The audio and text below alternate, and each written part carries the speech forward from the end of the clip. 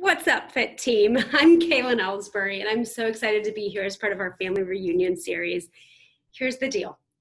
We're going to cover a lot in the next 45 minutes, and it's going to be absolutely mind-blowing, life-altering, transformational for you today in your living rooms, in your kitchen, in your homes, kids running around.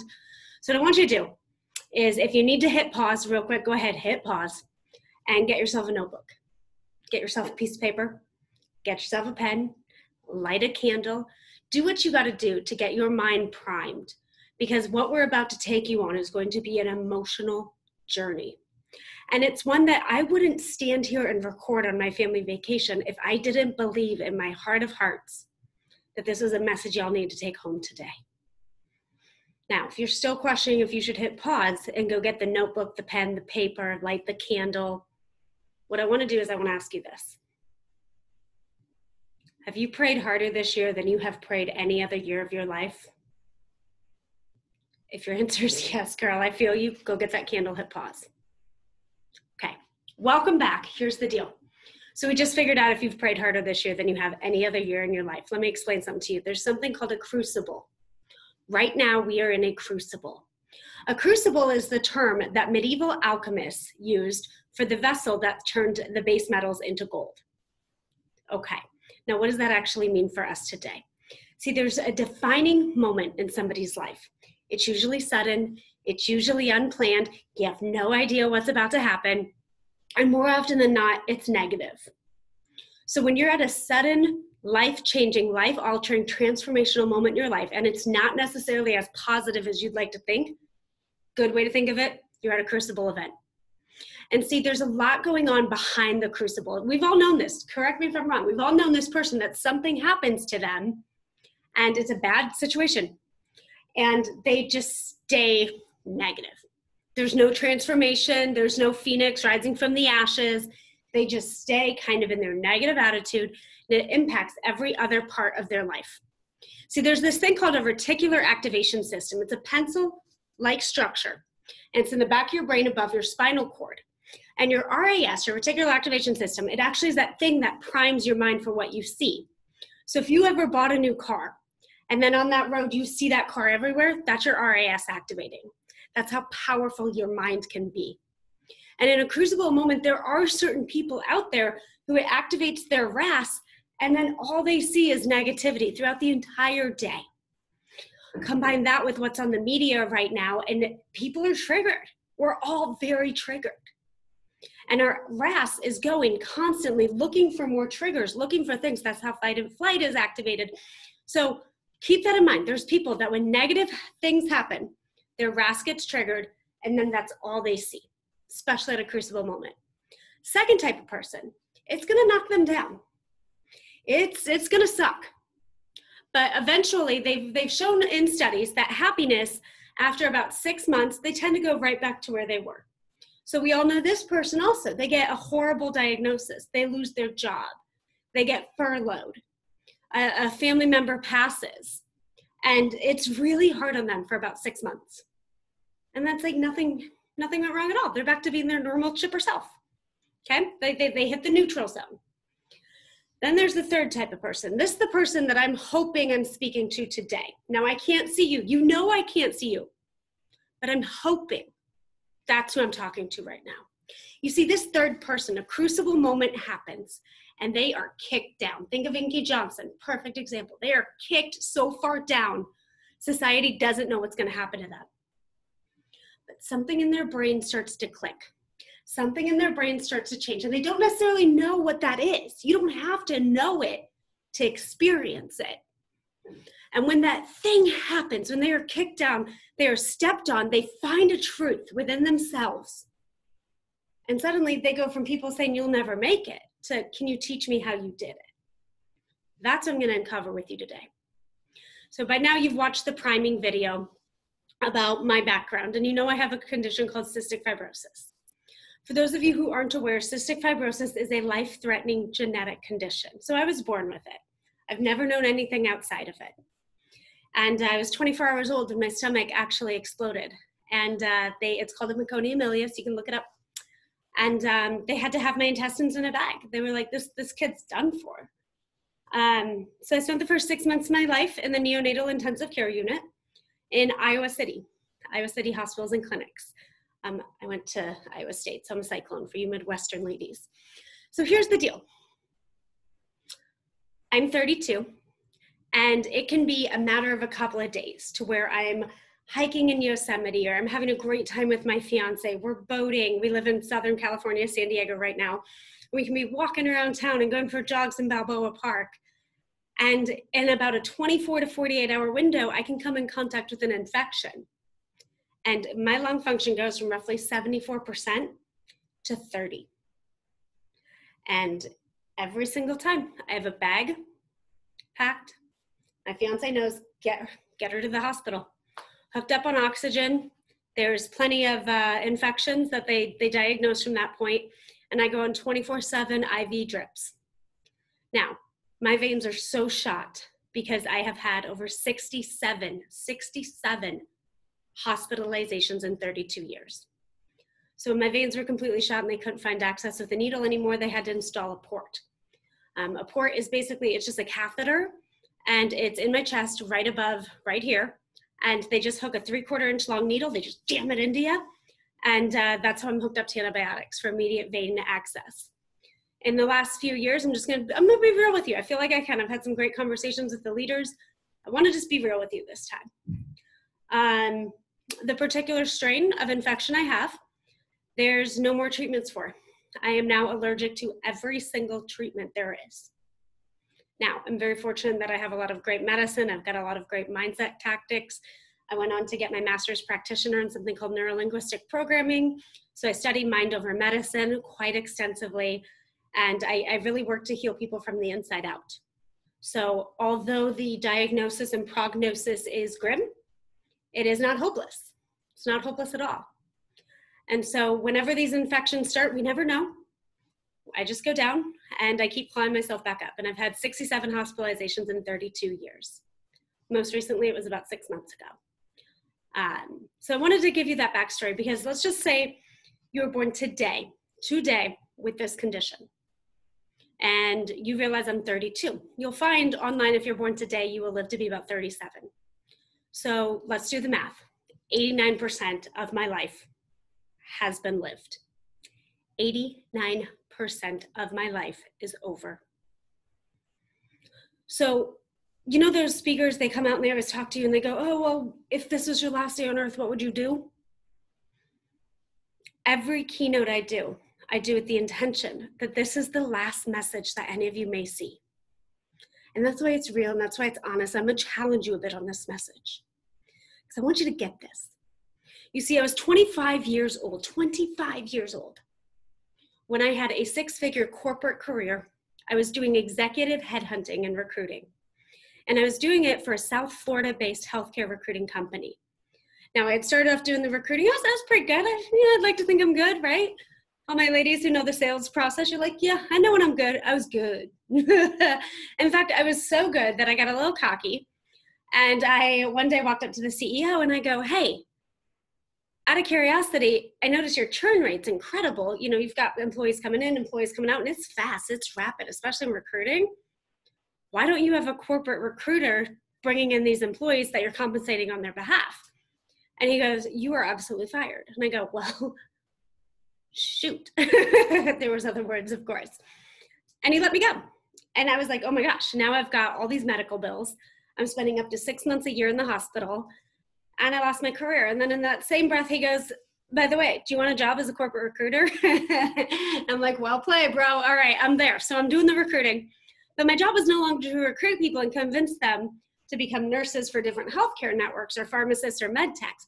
No. Now my job was to take salespeople and convince them to become recruiters to recruit other salespeople to sell the product. Any of that sound familiar to like any of you guys? And so there I am and I'm doing it and I'm having fun. I'm in South Florida and I'm, getting to know all these healthcare companies and I'm walking into, our competitors and I'm stealing their employees because they better be working for us and not themselves, right? Like, so it was so much fun. And I'd been able to afford a luxury that like small town girl from Iowa, like I didn't think I could roll with that money. So I bought my first house. I was just corner office, great cars. I had the clothes, downtown ladies in Orlando, Florida. Like we had our thing going. And I was only 25. Mind you, I dropped out of college because I didn't think I'd live long enough to pay off my student loan debt. That's how dire cystic fibrosis diagnoses are. Not many of us who have been diagnosed have been successful in going to college because we have this moment in between treatments where we're sitting there and we're like, dude, we're just going to be a financial burden to everybody. And that was my mindset. And so I dropped out, moved to Orlando, and then started taking on these jobs. And I found that no matter what happened, I'd be okay. And that all changed when I was 26. All changed. So it was at a crucible. It was a sudden realization, a moment that changes the entire trajectory of my life.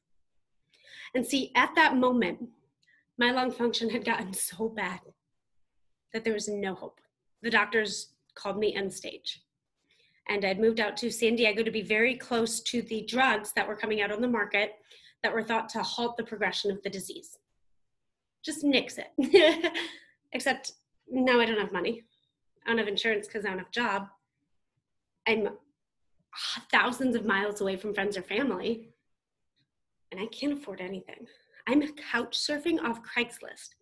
I was selling bootleg recruiting services for Amazon gift cards. And one hospitalization, I was in the ER, I'll never forget this moment. I always get a little emotional talking about it. But the doctor comes in, he's like, okay, so your lung function's down. You knew this already. It's Pseudomonas aeruginosa. You've got a little aspergillus in there. We're not quite sure if it's MRSA. That'll be 7 to 10 days. Do you need any questions with insurance? I go, I actually don't have any. He goes, okay. And he goes, well, we work with people like you. People like me. People like me? Who are the people like me? Because 6 months ago, I was making just as much money as you were, bro. 6 months ago, people called people like me for help. And now I'm the one needing the help. And so he walks out and the nurse comes in. She's hooking up the nasal cannula, which is a device to get oxygen. And then we've got another nurse accessing, you can see at the port. And I'm just sitting there like, people like me, how did it go so wrong that quickly? It was devastating. And she put something in front of me, just hands me a stack of papers and says, your time's up. This is what end stage is.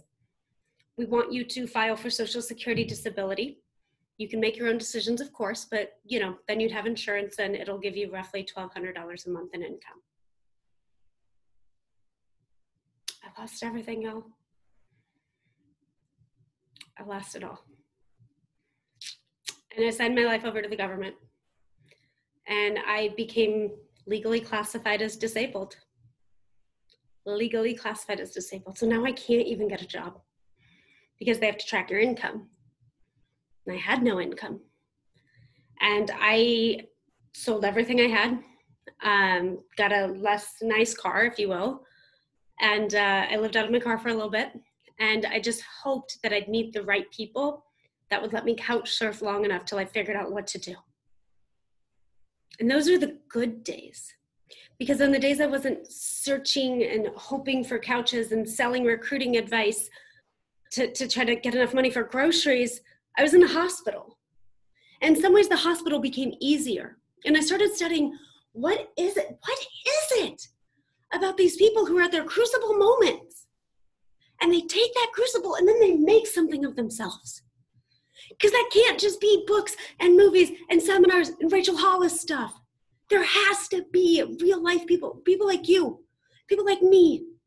How is it when things happen that we don't approve of? Things we have no control over, how do they bounce back? How? And I'm in my hospital room and I shut off that TV and I get on the one place I still have a voice. LinkedIn. Right? So I'm on LinkedIn and I start just Googling, link searching CEOs, because CEOs gotta know what's going on, because they wouldn't be a CEO if they weren't, right? That was my logic. In my 20s, I didn't go to college, so work with me on this logic. And I was beyond fortunate that some incredibly amazing CEOs answered my call. And I said, hey, here's the deal. I'm in the hospital right now. The doctors don't know how long I have. I've got to do something to protect my mindset. I've got to do something to protect my mindset, because if not, I'm dead. And I know this. And I go, so can you get on the phone with me? I know you're running major organizations. The co-founder of Netflix agreed. Sharon Lecter agreed. Louis Spagnuolo agreed. A guy who wrote The Habit Factor, Martin Grenberg, agreed. Larry Linney, former NFL wide receiver, agreed. They don't know me. I'm a nobody. I am so low of a citizen that I am taking your tax money to live off of. And yet these CEOs agreed. And they let me interview them. And mind you, I'm not a trained interviewer, so it was pretty awkward. Not like no chutzpah. It was awkward. And what I learned is there are certain mindset truths that all these people, they didn't know. I didn't have set questions, y'all. I wasn't trying to find an angle so I could sell it later. I'm just trying to live till a drug comes out to halt the progression. See, let me tell you what happens when you're in a crucible. You take one step forward and then something else happens. And you start acting like this, like, I don't know if I can take a step forward. I don't know if it's a step back. I don't know what's happening in my life. I just know I want to live. I just know I want to be the person that inspires my family.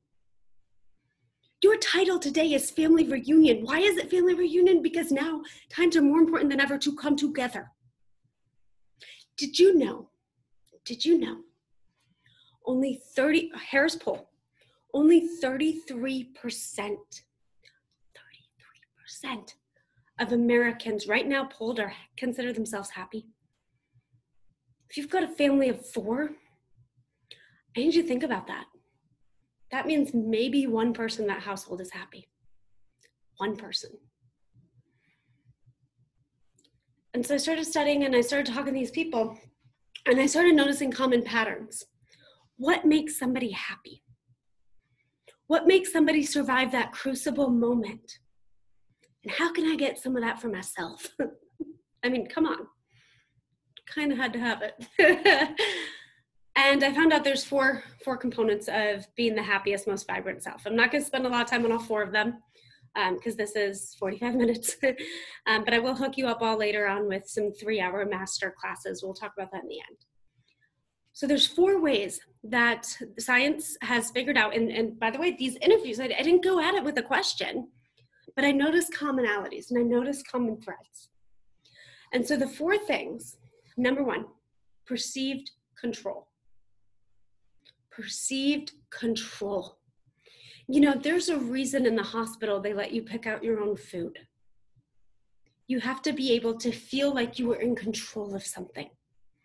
So if that just hit a nerve with you, and sometimes my speaking does, if that hit a nerve with you right now, I want you to consider where in your life have you lost control? Where in your life have you lost control right now? Because it's affecting your happiness and it's affecting your family.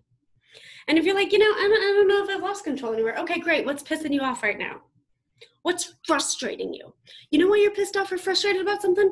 Because you have no control over it. Find out, answer that question.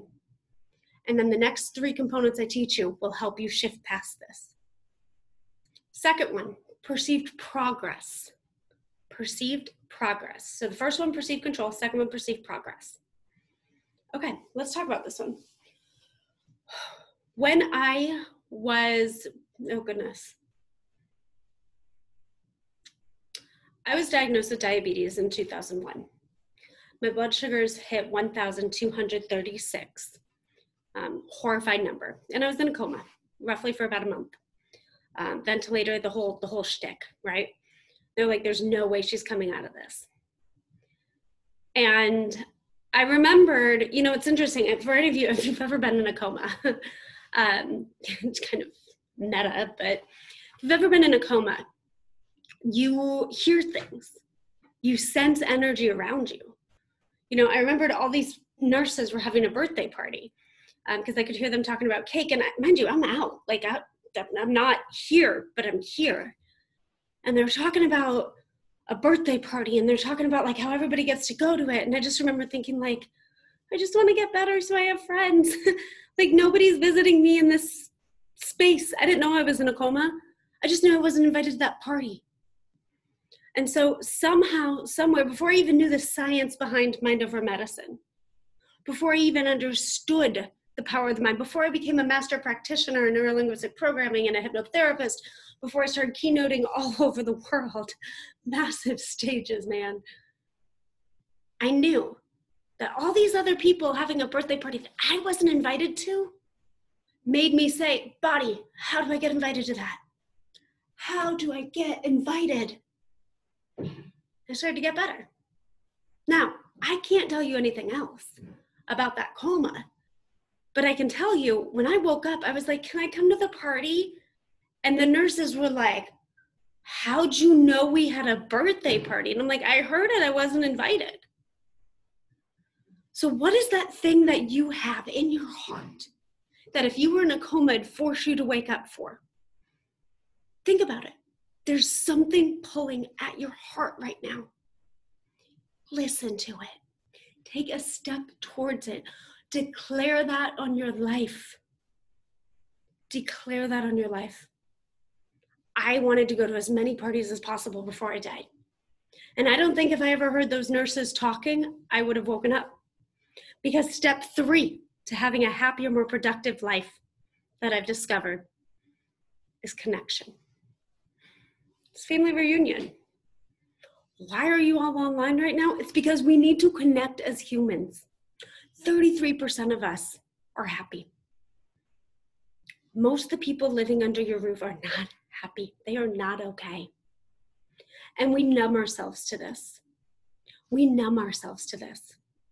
Let me tell you something. For those of you married or in a relationship, how often are you telling your spouse you love them? Every day, right? I do it too. I'm married. I'm engaged. Well, not married, but I'm engaged.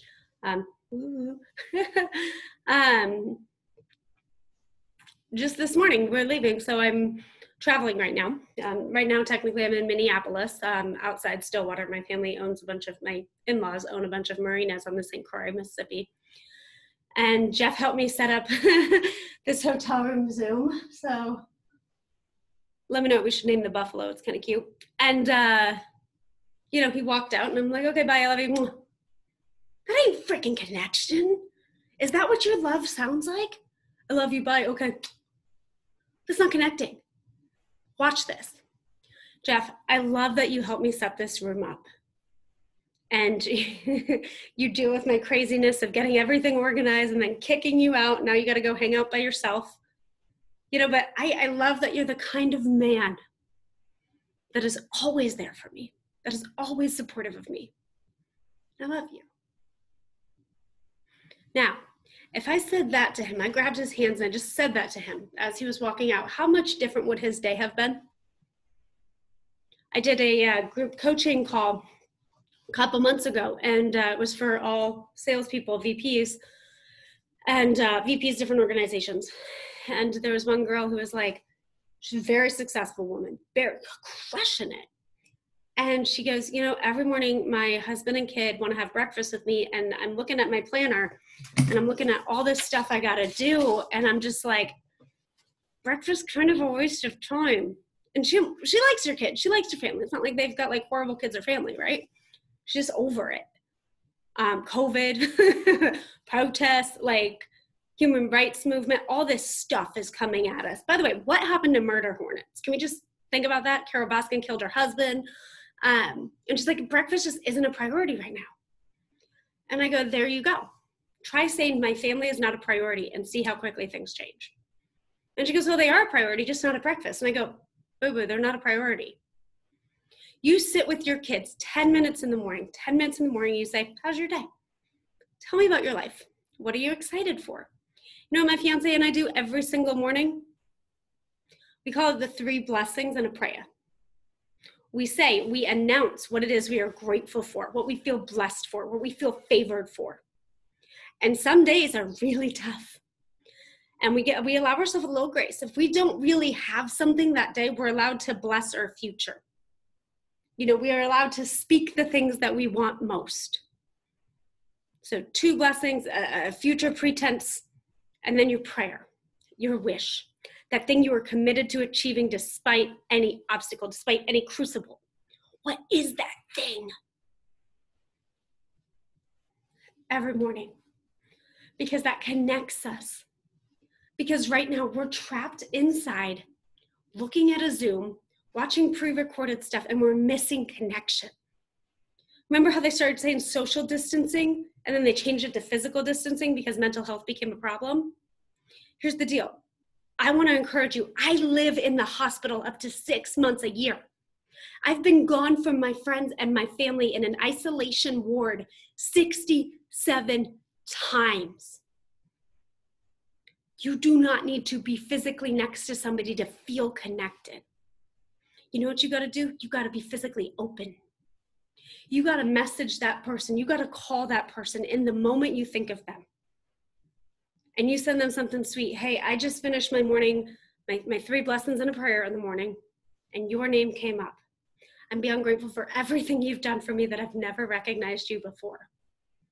Love it if we could have a phone call sometime. Or you just call them up. How many of you have lost touch with your parents right now? How many of you don't feel connected to your kids or your spouse or your best friend that used to know everything about you? You pick up that freaking phone. You can do it. You pick up that phone, you go, hey, here's the deal. Watching this Looney Tunes speaker. And please forgive me for everything I've done wrong. I know things with us have been tense. I've lost touch. I've done this wrong. Please forgive me. I'd love to start a new chapter with you. And first of all, they're probably not going to say anything because they're astonished. And then they can be like, no, there's never been a problem to begin with. Or, you know what, I'm not ready to forgive. But you know what? You took something. You did perceive progress. You took a step in the direction for where you want to be. It changes everything. You know, I firmly believe that hospital hallways have had more love and more prayer and more connection than churches, especially on wedding days. Because in that moment, you don't know if your family's going to live. You find those words. Those words come out of you. They do. There's no other. I need you to get that. I need you to get that. Live your life as if you live inside of a hospital, because you will absolutely see a connection and a fabric. And that's what I want you to work on. If you don't listen to anything else I tell you today, be more connected. Be more connected. Pick up that phone. Send that text. I love you. That's not connection, y'all. I love you for who you make me want to be is connection. 4th thing I found about perceived happiness is the power of vision. It's the power of vision. And I'm going to dedicate the rest of this to talking about the power of vision. Because even though I didn't understand what was happening in the coma, I just knew there was a party. I had a vision that I'd see that party.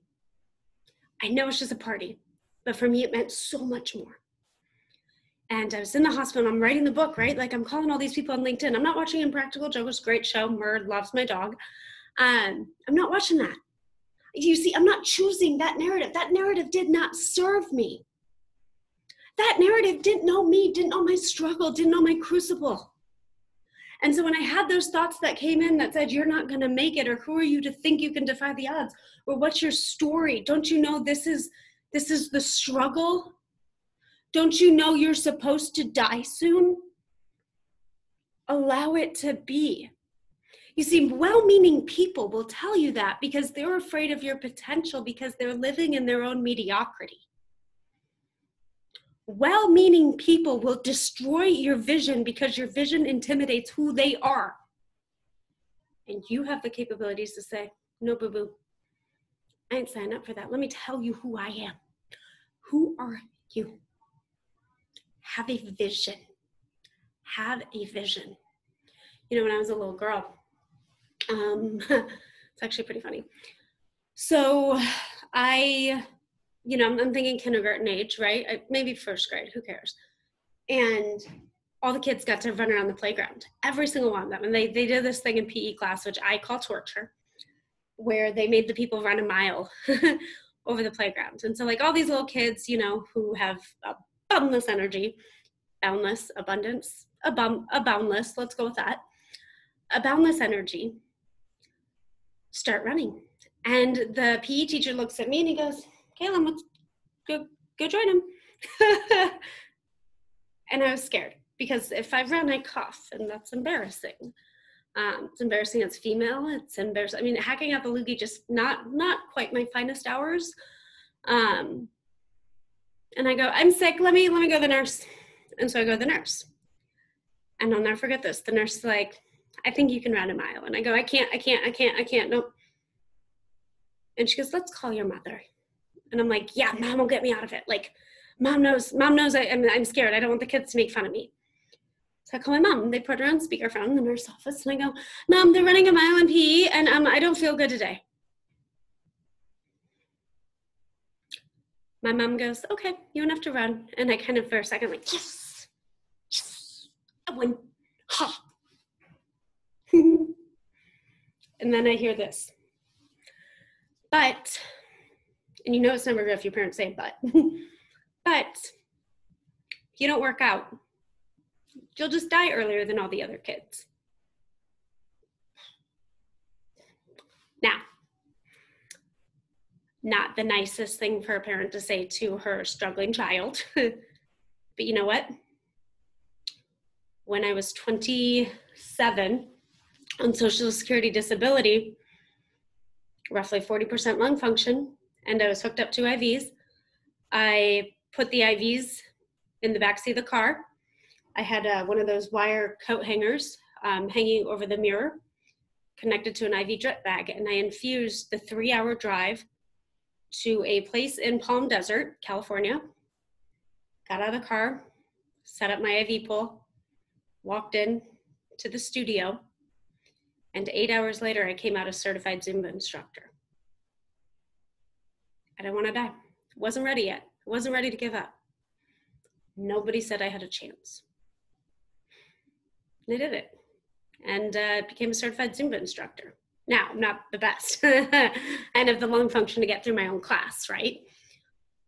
But I want you to get this. When you live with a vision of how great your life will be, and you can create that vision in an instant in your mind, and you see it, you are well on your way.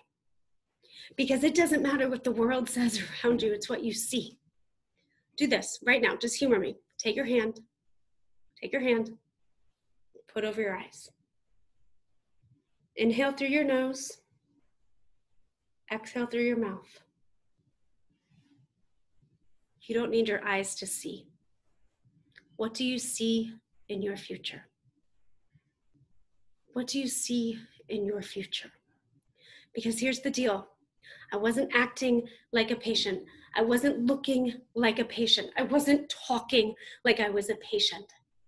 I was talking, looking, and acting like I was a speaker, like I was a writer, like I had a future, like I had friends, like I was connected, like I had control, like I perceived progress. That's the level of intensity that I want you to leave this conversation with today. What is in your vision? Vision is the most important out of my ideas, besides the connection of other people. I really want you to understand how important vision is to you. Vision can do things when nothing else can. Vision will get you through the lonely nights. Vision will get you through the tough times. Vision will get you through the rejection. Vision will get you through COVID. Vision will get you through. I really want to recommend a book, and if you have not read it, just stop the thing again. Get on Amazon. It's Dr. Viktor Frankl's Man's Search for Meaning. Did you know it was the Nazis who actually created retirement? Kid you not, look it up. The Nazis actually created retirement because they saw at 65, a man could not produce in the way that a man normally produces, okay? And he starts to take up more than he gives back to society. And Hitler was having these conversations like, well, what do we do? Now they're leeching the system. They're taking up more. And he talked to all these psychologists, psychiatrists back in the day, and they actually discovered something really fascinating. They said, you know what? If they're not producing, you just take away their vision and they'll die within 18 months. So they called it retirement. We don't even know it because it's so permeated in our culture now. One of my biggest mentors is a man by Jack Daly, great sales leader. And he's, 70 something. He'll kill me for not knowing his exact age. But Jack built a lot of really large sales organizations. We're talking hundreds of millions in revenue. And at 50, he, little out of shape, a little bit, not the fittest 50-year-old. And everyone was like, oh, you're just getting older. You're just getting older. That's what happened. He goes, oh, why am I listening to that? You don't take advice from somebody more messed up than you in that category. Don't do it. And he didn't want to subscribe to the narrative that old age meant weak-minded, meant feeble, meant that his best days have been lived. He said, you know what? That's not my truth. That's not my truth. This is my truth. And he started to run marathons at 50. Then, fascinatingly enough, he started taking swim classes. He's now done an Ironman on every single continent. An Ironman on every single continent. He's in his 70s, including Antarctica, because he had a vision for his life that was more compelling than the life he was living. I have a vision for my life, which is why I deep down believe CF has not taken over. It will never take over because my vision is so strong. I see it tomorrow. I see a future that is so strong. You've heard the story, and if you have not, allow me to remind you. Roy and Walt Disney. Walt invented this idea of a theme park for humans created by a mouse. Let that sink in. And he died before it opened. And an interviewer, a reporter was there, and they were talking to Roy, and they were like, man, Roy, don't you wish Walt could have been there to experience this? Don't you wish Walt could have been there to see this? And Roy looks at him and he goes, that's why you're a reporter. You don't get it. He saw this. He saw this.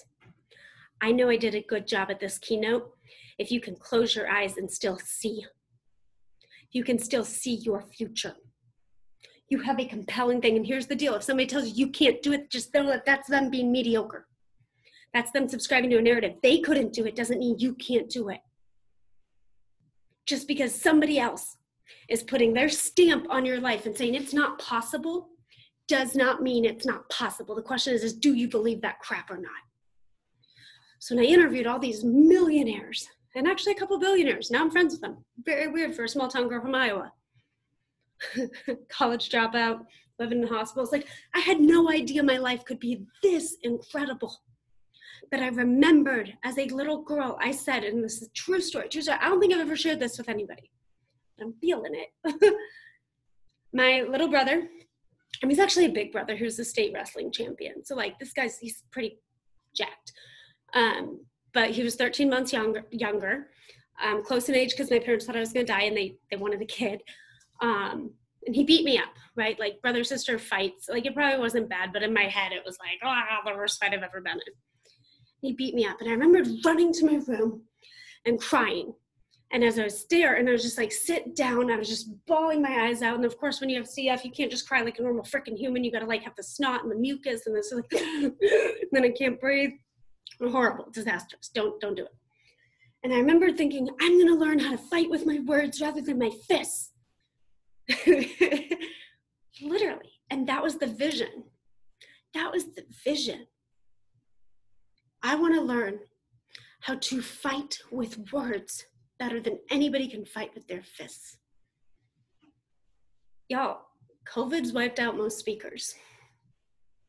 I'm still speaking 2 to 3 times a week. My book that I wrote inside hospital walls became an international bestseller within the first 48 hours. It's on Amazon. Now it's on Audible because they wanted an Audible version. It's the vision. That's what's keeping me alive. That's what's keeping me going. That's why I refuse to give up. That's what I want to leave you here with today. If you're in a crucible moment, which by the way, if you're watching this, you are. And if this year you've prayed harder than you have any other year of your life, number one, get back your control. Number 2, take action. Have perceived progress. Be at cause, not at effect. Create the ripples of your future. Don't let the ripples of your future happen to you. Connect. Pick up the dang phone.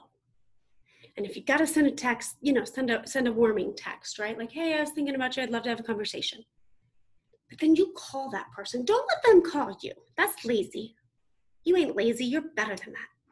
You pick up that phone, you call them, you tell them what they mean to you. You tell them where you've gone wrong. You tell them you love them. I don't care if they're in the next room.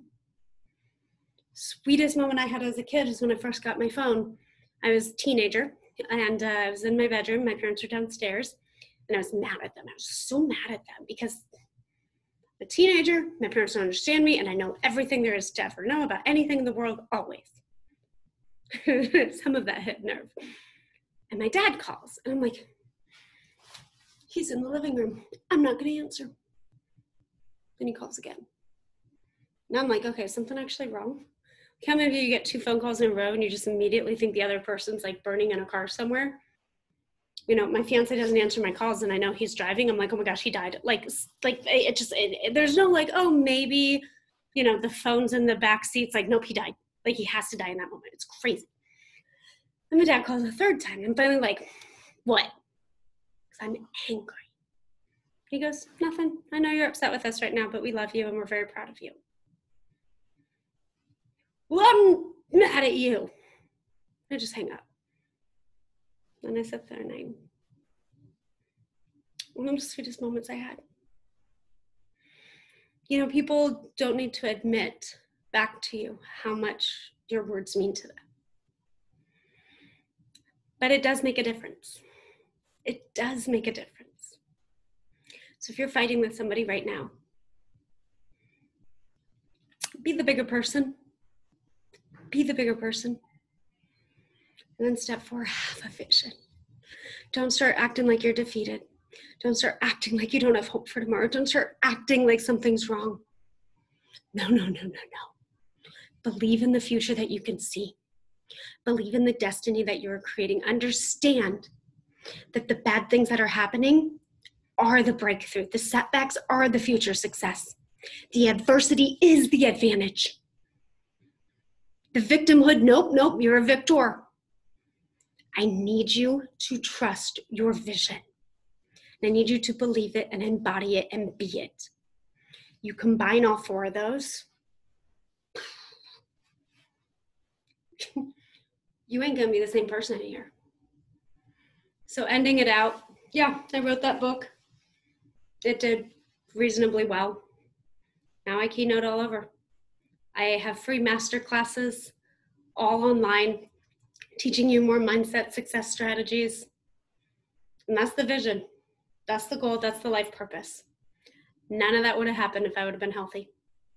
None of that wouldn't have happened if I would have done that math and been like, oh my gosh, my time's almost up. When people call me and they say, hey, we got a week, we need a keynote presenter, our other one backed out. I need a Hail Mary. I'm always going to be that Hail Mary because I got 10% more time left. And this is exactly what I'm meant to be doing with it because I believe that my vision is so strong that you'll be hearing from me many, many years. I've already beat the life expectancy. I'm one of the oldest and fittest people with cystic fibrosis in the world. What are you beating? What's the setback that's going to be your success? What's the adversity that you're going to make the advantage? What is your battle that you're going to make your breakthrough? What is it? I actually want to know. So here's what you're going to do. You're going to get out this phone and you're going to make a note to call a few people. And then text the word inspire, I-N-S-P-I-R-E, inspire, to the number 66866. And I'm going to hook you up with all my free masterclass training. All of it, for free. Inspire 66866. Because the goal, the vision, is I want to connect with you. I know I'm on a computer. I know this is pre-recorded. I know that I can't see your face right now. So it's an interesting feeling because you can see mine. So I want to leave you with your 3 blessings and your wish.